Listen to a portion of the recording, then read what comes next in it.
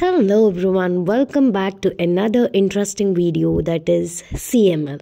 Do you know what is CML? If not, stay tuned till the end and watch this interesting video.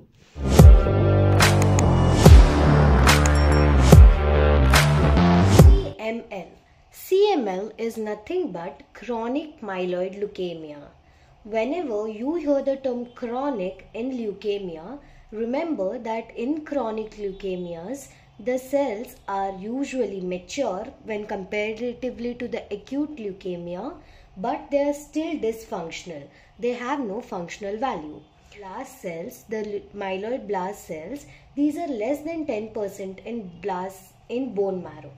Now, if you remember, in acute myeloid leukemia, that is in acute myeloid leukemia, there was more than 20% of blast cells. I hope you remember that there was more than 20% of blast cells. Whereas this CML, it mostly affects people of elder age, that is 40 years plus are usually affected. And the risk factor of developing this chronic myeloid leukemia is radiation. Let's come to the causes of why this actually chronic myeloid leukemia occurs. This chronic myeloid leukemia, this type of cancer occurs when a very specific mutation happens.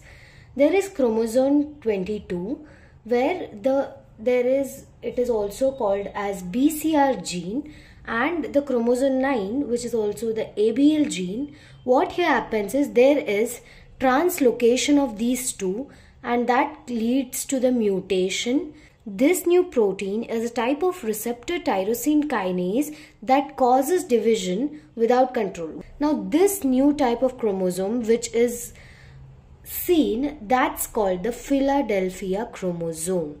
If you remember, there is pluripotent hematopoietic stem cell in the bone marrow which leads to the formation of many other types of cells such as monocytes, basophils, eosinophils, neutrophils, erythrocyte, platelets and many other. But these leukocytes are more present in excess number in the chronic myeloid leukemia. Signs and symptoms of CML.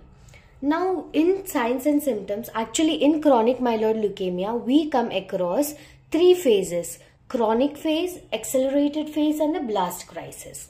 Now what happens is, one by one we will go through it. In chronic phase, 90% of the patients are usually asymptomatic. That means they show no signs and symptoms. What happens later is, due to the excessiveness of cells, what really happens in our abdomen is that the spleen, which causes splenomegaly and also hepatomegaly due to the excess production and production of WBCs.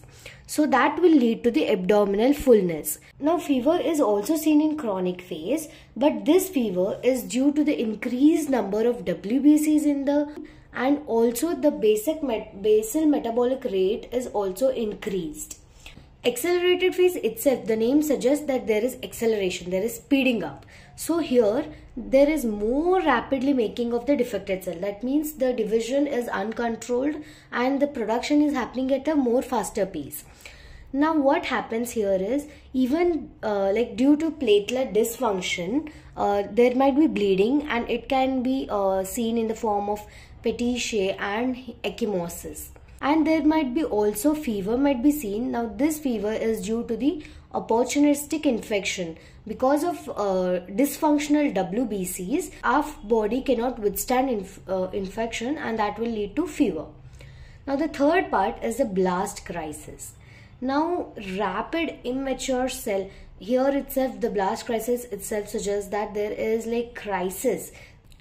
There is rapid immature cell production, and what happens is, because of this rapid immature cell production, that leads to bone pain because there are more number of myeloblasts in the bone marrow. And again you can also see fever, and this fever might be either due to increased WBC or opportunistic infection. Now we come to the diagnosis of CML. Whenever we see there is increased number of WBCs, which really shows that up to more than 50,000 to 200,000 of WBCs. Whenever we do the peripheral blood smear, we usually get to see the leukocytosis. Now there is a specific test which is FISH test, which is nothing but the fluorescent in situ hybridization test.